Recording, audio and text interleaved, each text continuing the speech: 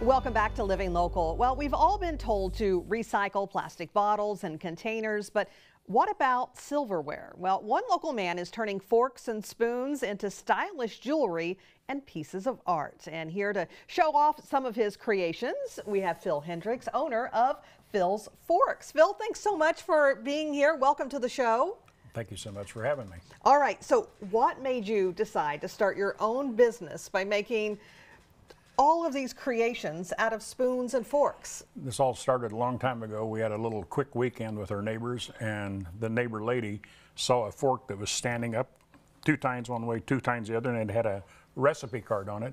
And she goes, "Phil, you ought to make this." And about 35 creations later, our customers give us ideas on things to make. So, okay.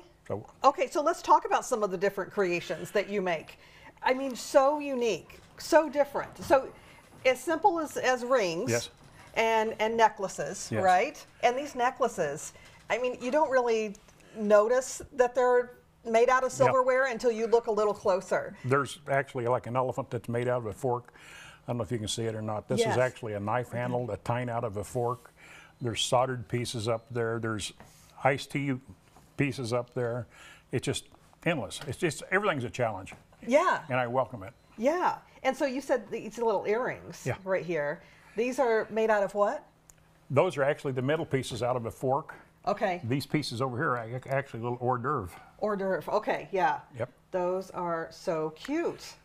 So cute. And I love these little pieces of art too. Are these look difficult? They are. That guy you're touching there is a rascal to make. Okay. It's one of the hardest ones, and this one right here. Yeah, and that's one people like naturally. Of course. Yeah, of course. but it's fun. It's fun. And you have like little wind chimes too. Yeah, these are actually the little fish. They're actually leftover bowls off the spoons. Okay. And the wind chimes are meant to go outside. You can't hurt them. This guy here, I've donated like the VFW, American Legion. I give stuff away, you know, like for the patriotic. Yeah, yeah. So forth that way. And so do you take requests then? Oh God, yeah. Yeah.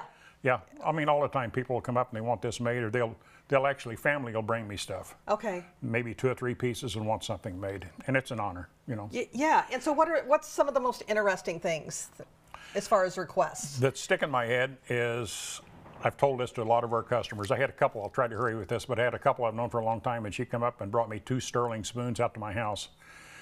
And I was making her rings, and this is hand pounding these, and she's standing this close to me, and I'm pounding on this with a hammer, and she was mumbling, and I called her by name, and I said, "You talking to me?" And she says, "No, Phil, but I think that spoon that you're working with is 145 years old." Wow. And you don't get a second chance. And it turned out so fantastic. And no matter what I do, the touching thing about this is there'll never be another one like it in the whole wide world, because it's all handmade. True, true. So you have a lot of heirlooms too, that people, if someone has passed away, and you can make a piece of jewelry out of that, and they have it forever. Yeah, you'll see a lot of times when they come to our shows, they'll have a bag or something of silverware. Can you make this for me, or do this for me? So, oh my gosh. What kind of tools do you use to make these things? Well, you won't believe it. I mean, I've got a lot of drill presses and vices, but I'm no offense, but I'm just a poor guy from Missouri, and I've learned to do stuff out of nothing. And I've got pipes, I've got just wood pieces. I do everything by hand. It's not a machine, and that gives me the joy. Yeah. You know, it don't do me any good to have a press that automatically makes this. Yeah. I want to be able to do it the hard way. So that's how I've done everything all my life. Well, good for you, because I mean, these are amazing, and it's hard to believe that you've turned all of this into jewelry and pieces of art. And it's only spoons and forks that you use? Spoons and forks, and once in a while a knife, you know, but most of the time it's all spoons and forks.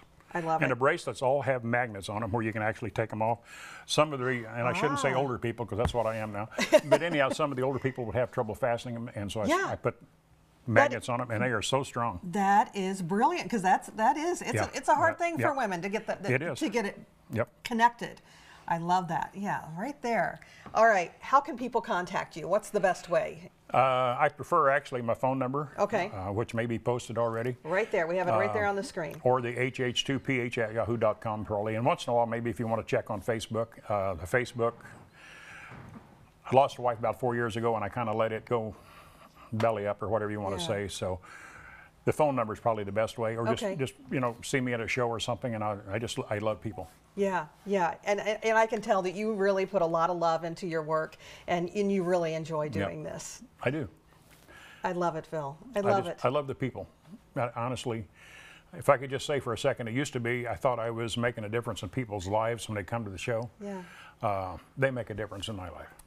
Yeah. Being able to talk to them. Yeah, I'm sure, and I love that too for you. I want to thank you so much for coming in. You are so creative and so talented. Thanks for bringing all of this in and showing it off. Thank you, guys. All right, for more information on Phil's Phorks, you can email Phil at hh2ph@yahoo.com or give him a call right there at that number on the screen. We'll also have all those details posted on ourquadcities.com.